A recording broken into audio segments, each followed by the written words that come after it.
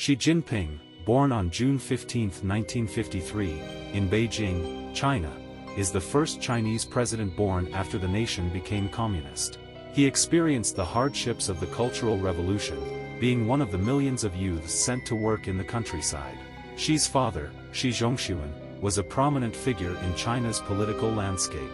Xi himself studied chemical engineering at Tsinghua University and holds a doctorate in law. Elected as president in 2013, Xi has amassed significant power, earning him the nickname, Chairman of Everything. Despite a previous term limit, the party's decision in 2018 allowed him to remain in power indefinitely. Under his leadership, Chinese military spending has increased substantially, reflecting China's growing influence on the global stage.